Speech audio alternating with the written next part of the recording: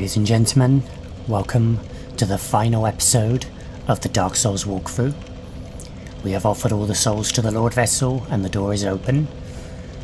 Now there's one last thing I must consume, our souls of great heroes. I made a mistake earlier in the guide, these give you 20,000, not 30,000. But there we go.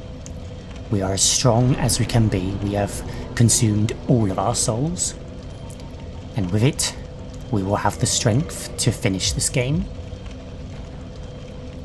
And resting at the Lord Vessel fully satiated will give you 20 Estus flasks, so you'll have plenty for the final boss. Oh.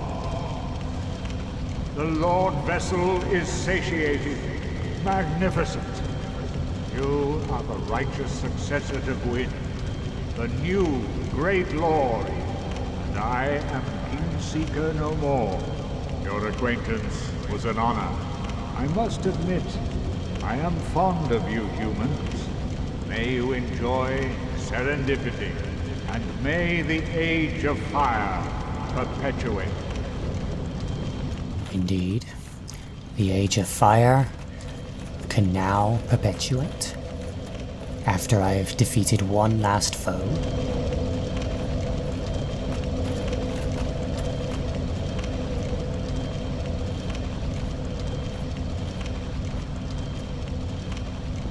Behold, the Black Knights, all marching. They followed Gwyn into this place. So, ever wonder why the Black Knights are black and not silver? Well, it's because their armor was charred black when Gwyn ignited this place.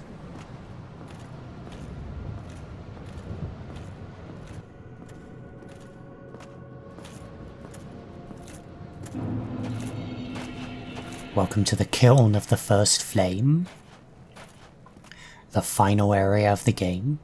This is where Gwyn linked to the fire and perpetuated the Age of Fire, and in doing so charred his knights black. And as such, they are the enemies that are in this area. Every single type of Black Knight is here. So if you ever wanted to farm Black Knight weapons, then this is where you go. And each one will drop a different colour Titanite chunk. Oh, get a Black Knight sword and a Titanite chunk, very nice. They have a 100% chance to drop the Titanite chunks, and the weapons, of course, are 20% each, just like usual. So yeah, you want to farm Black Knight weapons, here's where you go. You want to farm Titanite chunks, again, this is where you go. But watch out, because these guys are pretty strong. They're all much stronger than their prior selves. Get a red Titanite chunk from that one.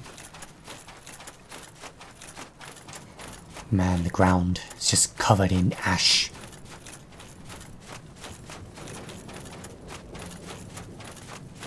Alright, let's head over here. So there's not much to really explore in this area, it's a pretty short one. But there is something that you need to grab. Right after we deal with this guy. Come on. Smash, smash, smash. Oh, off he goes. Off you go, man. Right, over here is the only item in the area, but it's a big one. The Black Knight armor, there it is. Awesome armor set. Even better and more awesome than the Silver Knight set. So there you go. So, now all that is left is to make our way forward. And over there, look down there. That is the first flame down there, or at least where it was. Now there are only embers. So down here, more Black Knights. This one wielding a great axe. Ooh!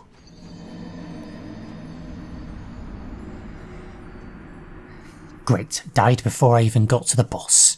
Great, lovely. Just what I wanted. See you there. Okay, we are back here. So now this time, don't roll off the edge. And you'll be fine. Come here, big guy. Oh god, Almost did it exactly the same thing. But we're good. Get a white tie knight chunk. And there's only one left. The Black Knight Halberd. Whoop. Wah. The good old ass stab. Still serving us proud. And another Black Knight Halberd. Is that 3 in one playthrough? Crazy. Alright. Here we go. The final boss.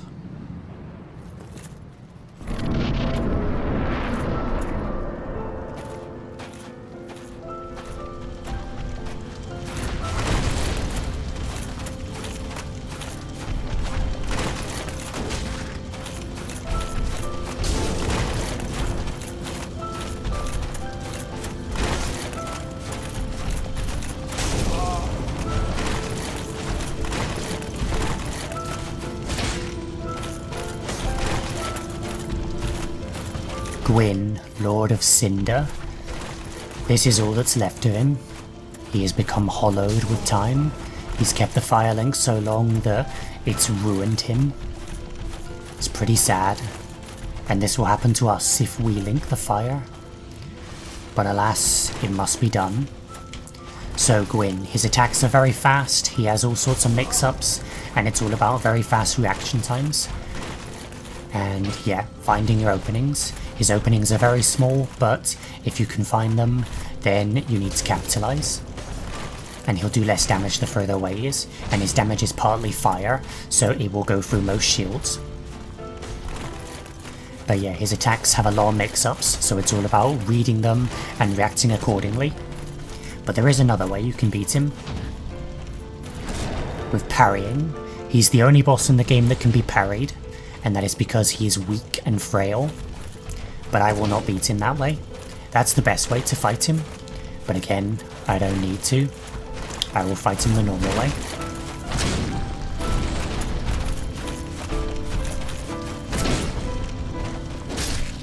And he is down. Bit easy, wasn't it? Well, it's not supposed to be hard.